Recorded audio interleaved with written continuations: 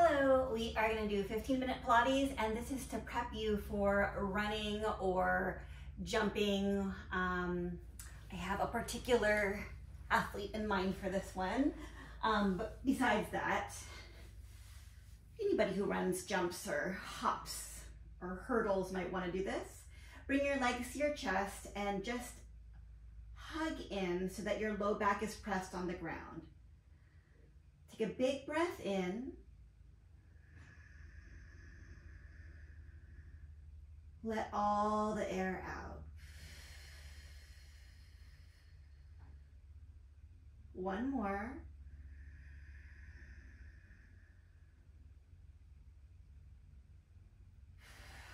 We're just going to start with a little bit of warm up. This is good for anybody, but bring both legs to one side. Just kind of wake up the body before we do some specific glute, hamstring, calf, and core exercises. Take a breath in, exhale, bring your legs back to center. Inhale, go to the other side. Relax here for a bit, take a breath in. And out. Bring your legs back to center with an exhale. Lower leg, one leg down, straighten and bend the other leg. You can straighten and point the foot, bend and flex. Straighten, point, bend and flex. 4, 3, 2, and 1. Other side, and 6, 5, 4, 3, 2, 1. All right, let's warm up the core. Curl your chest up. Reach one leg long and hold on to the other one. Arms are helping you stay up here. Front of you is engaged. You're pulling your leg in, kind of getting this like cross, twisty stretch situation. And then switch. 10, 9, 8, 7, 6. Belly scooped in. And now do the same thing with straight legs. 10, 9, 8, 7, 6, 5, 4, 3, 2, 1. Bent legs again. 10, 9, 8, 7, 6, 5, 4, 3, 2. Straight legs. 10, 9, 8, 7, 6, 5, 4, 3, 2, 1. All right, lie down on your side. Bend the top leg to get a stretch along the front of your thigh. If you're super tight here, it's more comfortable to grab in front of you and then pull back. But then as you pull back, make sure it doesn't arch your back. Your tail's tucked under.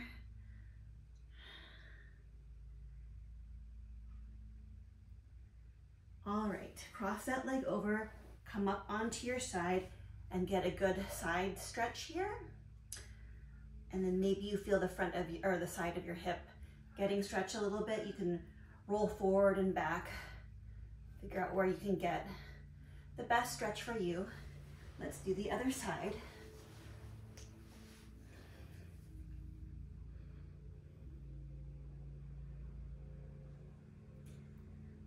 Almost ready for the strengthening.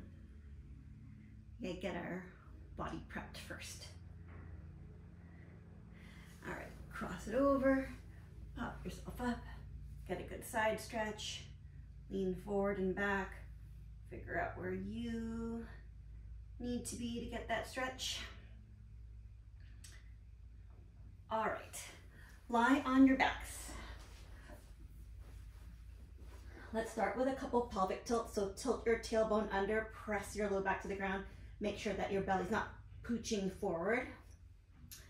And then one more. And initiate with that pelvic tilt and lift your hips up. Come as high as you can, activating the back of your hips. Not so much arching your back. You'll probably feel a stretch at the front of your hips or your thighs, and try not to turn your feet out. If you do, just like notice how that feels different if your feet are turned out versus in, and then come on down and come up and go down and up and down. We're peeling off the ground, coming up as high as we can, and coming down. And 6, 5, 4, 3, 2, and 1. All right, cross one leg over the other. See, notice my feet were hip distance apart and my heels in line with my glute. I'm just gonna cross one leg over without crossing that leg to my midline. Keeping it here, trying to keep pelvis still. We're gonna go up and down for 20 of them. 3, 4. We're not so much peeling up and down here, but we're keeping our spine neutral, closing and opening at the hip. And 10 more. 10, 9, lift as high as you can without arching your back, pressing into that heel. 4, 3, 2, and 1. Switch sides. Leg is heels in line with our glute and lift. 20, 19. Remember, we're not arching your back, so curl your tail under so that you don't look like that.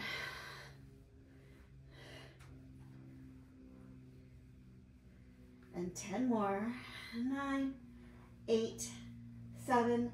So you're going to do one of each of these exercises, but on your own, you can go through these exercises a second time around. Bring your legs to your chest, twist to one side for a little bit of a break. Inhale, exhale, twist to the other side. Inhale, exhale, come back to the middle. Bring your feet farther away so that your legs aren't bent to like 90 degrees, but like not straight, but almost straight. Flex your feet up, press your back of your shoulders into the ground and your hips. Let's do 2 legs first. Tuck tail under a little bit so you don't arch your back, and lift up and down for 10, 9, 8, 7, 6, 5, 4, 3, 2, 1. Lift and hold. Lift one leg, then the other, and switch, and switch. We're keeping our heel far away from our glute, using the back of our thigh to make this happen. And I'm noticing my left hamstring is not as strong as my right. And 10, did I already say 10, 9, 8, 7, 6, 5, 4, 3, 2, and 1. All right, come on down, knees to chest. Let's give the legs a break a second. We cross one elbow to knee. This is our break. 8, 7, 6, 5, 4, 3, 2. Next set of exercises, bridge position again. Feet are turned out, feet are together, heels together, toes turned out, knees out to the side. You're gonna lift your hips up and down. You'll probably feel a different part of your glute working a little bit more. You can have a band around your knees so that you get a little bit more resistance. And let's do 10 more. 10, 9, 8, 7, 6, 5, 4, 3, 2, 1. Lie on your side. Bend one leg and open and close that passe. You are getting your center is working to stabilize you, and you're working your hip muscles. And 10, 9, 8, 7, 6, 5, 4, 3, 2, and 1. Put that leg on top of the other, lift both up and down, almost like your left or your top one is along for the ride and the bottom one is lifting it up. If this bugs your hip on the side, bring your legs forward a little bit. And 4, 3, 2, now lift and hold, swim the legs. Swim, swim, swim, swim, swim, and 10, 9, 8, 7, 6, 5, 4, 3, 2, and 1. All right, other side. Open and close. I think we did about 20 on the other side, but I wasn't counting. That's 5.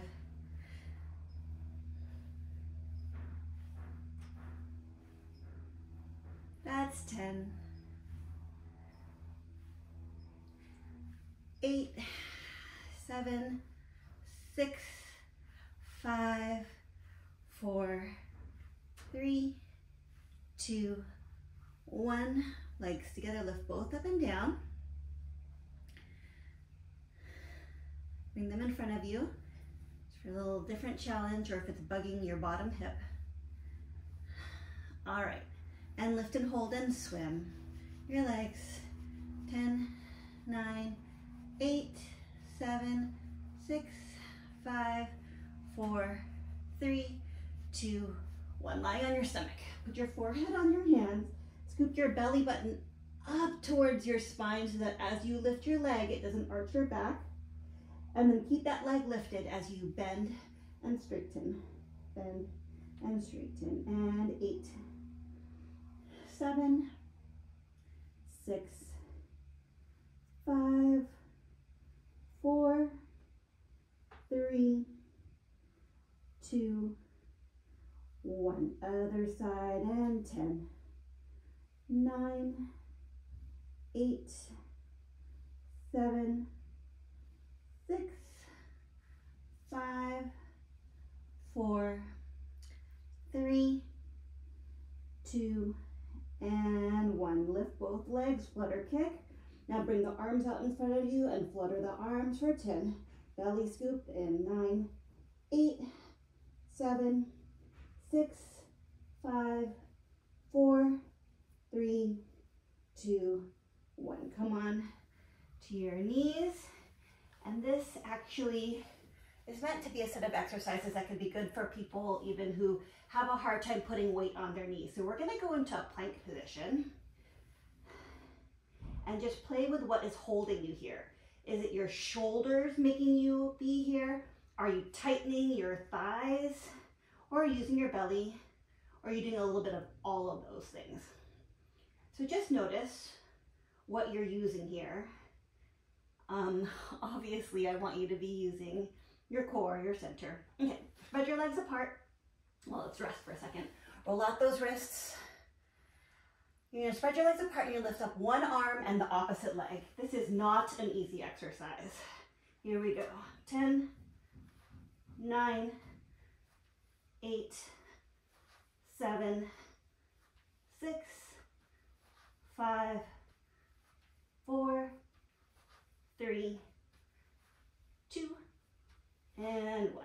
All right, push back. Give yourself a little calf stretch.